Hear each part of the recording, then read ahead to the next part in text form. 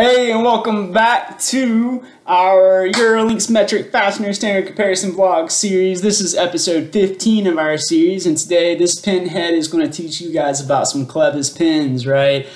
So as you can see, I'm working from home now. I called it last week. I assumed that was going to be happening shortly with everything that's been going on. If you don't keep up with my blog series, I do a good bit of research on all that kind of stuff, and I've been keeping up with it. And sure enough, our governor did the stay from home order yesterday. So we are Eurolink is considered an essential business, so we are still open, and we are going to be continuing to function, and everything should be able to roll out as normal. But you know, we are allowing those people that want to work from home to work from home. I kind of got forced into it, me being the young buck in the office and being a little bit more technology savvy than some of the older guys. They kind of wanted me to go first, so that way I could kind of get the feel of it and be ready to support our sales team if they would decide to go to work from home. So that's kind of the idea there. So as you can see, I am in my official work from home uniform now, right? With the beanie, I essentially look like a hipster or a homeless person. I am wearing my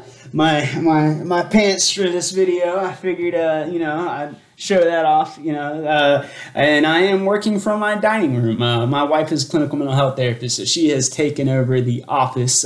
She's got the, you know, she needs that for the privacy and everything. So I've got this like makeshift kind of thing set up here in the dining room, and so trying to make this work the best we can, right? I think that's a lot of us right now. And so today's topic, like I said, y'all could probably tell by now why I married a clinical mental health therapist, right? Like, I mean, at this point, you know, like, probably gonna have some kind of journal article about me in some kind of psychological science journal or something. Well, today's topic is about Clevis pins, so let's get crazy about some pins, right? By the way, I did look up the definition of a pin head, and the definition of a pin head, in addition to being a literal head of a pin, is a foolish or dumb person. So don't be a pinhead and learn your pins. All right, so here we go. This one's actually pretty straightforward. Unlike my last video about or last two about the hex nuts and the hex thin nuts, which you would think those would be straightforward. There's actually some complexity to that one, and I ended up releasing a complimentary blog post. That one is that blog post, by the way, if you've seen those videos but you haven't seen the blog post is under the blog section and is actually called the blog extension. And so it's the one obviously on hex nuts and hex thin nuts. So that kind of complements those two videos with a little bit of extra information, particularly about those fine thread ones, I think. So let's start with just the different pins in general, right? So you've got your DIN 1434. This is a Clevis pin with a small head. The DIN 1443 is a Clevis pin without a head, and the DIN 1444 is a Clevis pin with a head, presumably of normal size, right? And so the DIN 1434s, that standard was actually withdrawn and not replaced with an ISO or EN standard. DIN 1443 and DIN 1444 were also withdrawn, but they were replaced with ISO EN standards. Let's see, the Clevis pin with without the head and the Clevis pin with a normal size head, those do have a ISO EN standard, with the DIN 1443 being ISO 2340 or EN 22340, and DIN 1444 being ISO 2341 or EN 22341, right? And I'll review that again here in just a minute if you got lost on that one. But from what I understand, for the most recent version of the ISO standard, Type A and Type B are still relevant, but based on sourcing and all, generally Type B is the standard or the go-to type. So if you call out a 2341, I think usually people are going to take that as a Type B, but you can clarify. There is technically a Type A and a Type B. Type A being without the pinhole, and Type B being with the pinhole. So if it's going through something and you want to put like another little split pin or something in there to like kind of like lock it in place, then you would need Type B, right? from what I understand from the most recent, I already said that, all that, sorry. The actual dimensions between DIN 1443 and 1444 and their ISO counterparts are exactly the same. So the only difference really lies in the standards themselves, with the ISO EN standards having a defined range of commercial lengths. So each nominal size has like some nominal lengths that are available, that are considered commercial, so are going to be like most readily available, right?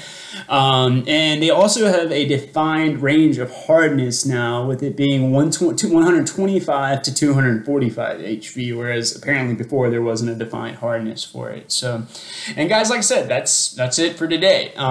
Did not get interrupted by the wife or the dog, so I'm just going to go ahead and interrupt her. She's actually being perfectly fine right here. You guys, I got to show her to her. Like, my dog's right here with me, right? So my dog, she's actually sleeping perfectly fine. So I'll disturb her and pick her up. Isn't she cute? Her name is Simra. Okay. But, oh, yep, she's going back to bed. I'm not going to hurt. Oh, all right. Anyways, the DIN, so just as a review, the DIN 1434 Clevis pin with a small head was withdrawn without replacement. DIN 1443, the Clevis pin with no head, is going to be equal to ISO 2340, which is equal to EN2 2340. DIN 1444, that's the Clevis pin with the head or normal head, is going to be equal to ISO 2341, and which is going to be equal to EN2 2341. Right. Remember that DIN 1443 and 1444 are interchangeable with their ISO counterparts, ISO 2340 and 2341 respectively, because dimensionally they are equivalent. Right. And so remember, the difference between the standardizations is just simply one of the standards themselves, with the ISO standards, so 2340 and 2341, having that defined range of lengths, right, of commercial lengths, and then also the defined range of the hardnesses, and that defined range of the hardness is 125 to 245 HV. Don't know if you hear my dog barking a little bit. There must be another dog walking by. It's crazy, right? All right. So as always, please feel free to send any questions, comments, or of course requests for quotes to me at london@eurolinkfss.com or your respective inside sales rep, and check out our website eurolinkfss.com/blog for more of our metric fastener comparison videos, and check out the blog series. Like I said, so far I still just have some of the A2A versus A4 stuff on there. I've got some of the like a little bit the news for the on the COVID-19 situation, but that news is probably a little outdated at this point, so I probably have to get another episode or another article of that out soon. And guys, y'all, I just want to say, you know, I know a lot of you guys are going to work from home, and you might be watching this video, and I just really want to say, y'all, take care of yourselves. I mean, especially when you first go to work from home, things can be a little bit crazy, whether you got just a dog sitting here barking a little bit right next to you, or if you got kids and stuff. I know that stuff's wild. Y'all, be kind to yourselves. The adjustment, the change in routine itself, just psychologically, really does affect us, and you know, the heaviness of everything that's going on in our world does as well. So y'all, I do recommend, if you're feeling really anxious, you're feeling kind of down, or feeling overwhelmed, to contact clinical mental health therapists, licensed mental health therapists. Y'all, they're doing telecommunications now, so you could even build them into your workday, where it's just a quick 50 minutes to an hour, and you don't even have to go anywhere. You can just work from your desk right there if you want to, or if you go find just a quiet place in the house, right? So y'all, don't forget to wash your hands with those hands, okay? And y'all, and yeah, the darkness to light, that was the whole switch thing, remember, that we were doing. So y'all, hopefully we can keep it light, and keep things happy and healthy out there, and keep your teams good and efficient, and I'll be praying for you. So see you guys next time. Bye.